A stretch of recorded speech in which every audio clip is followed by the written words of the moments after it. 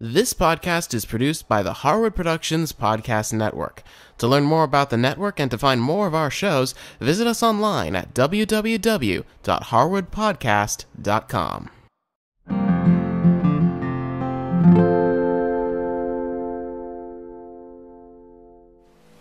Hi, I'm Cindy Harris. Welcome to the Humble Bottle. Well, this is the final episode on the Wines of Spain series.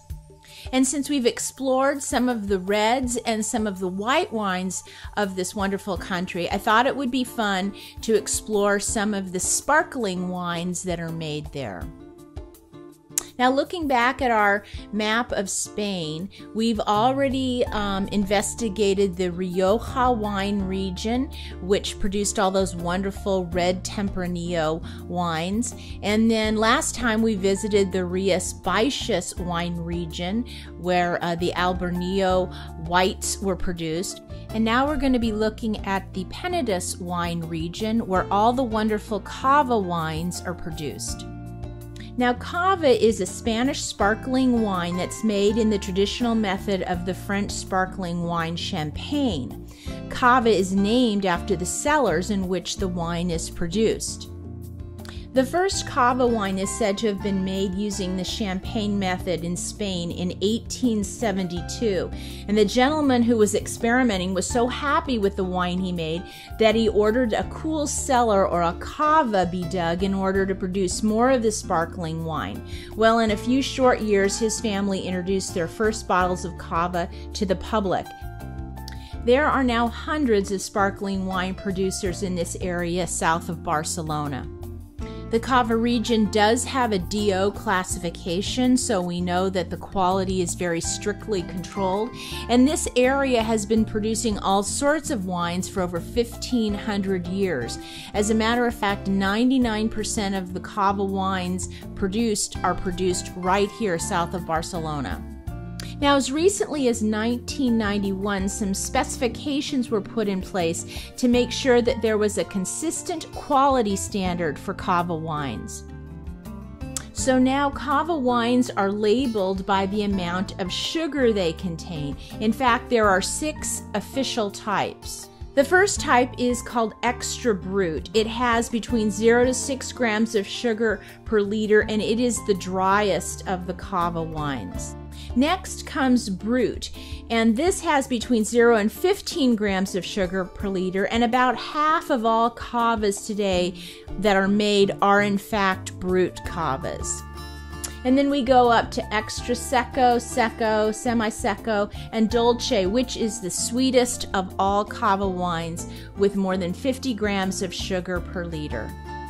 So as you can see, there is a Cava wine for just about everyone's taste. Whether you like the driest of the dry or the sweetest of the sweet, there's a Cava wine for you. Now, Cava wines are generally made with white grapes, but they also in small quantities make a rosé, or what they call a rosada, Cava wine. And basically what they've done there is they've taken the sparkling wine and they've added to it some still red wine. But whether it's a white Cava or a rosada Cava, they still have the strict controls to ensure the highest quality. So if you are buying a Cava wine, you know that it was made in the Cava region with the Cava method.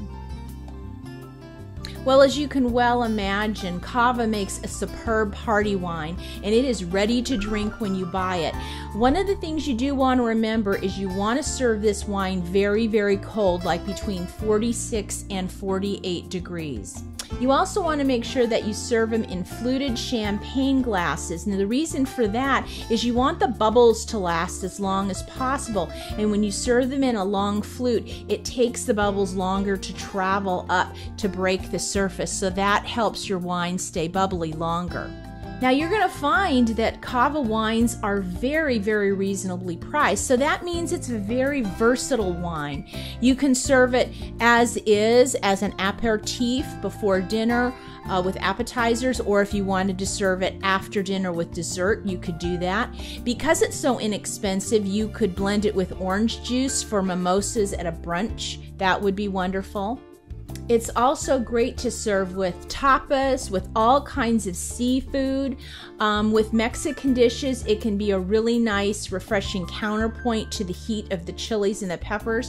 And it's also delicious with a broad range of Asian cuisines like sushi, Chinese food, and even spicy Thai dishes.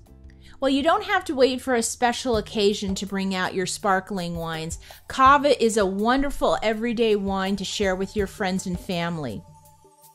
For more information on this episode, go to our website and visit the Humble Bottle show notes. Also, if you have any questions or ideas for this show, send us an email. Thanks for watching. Cheers!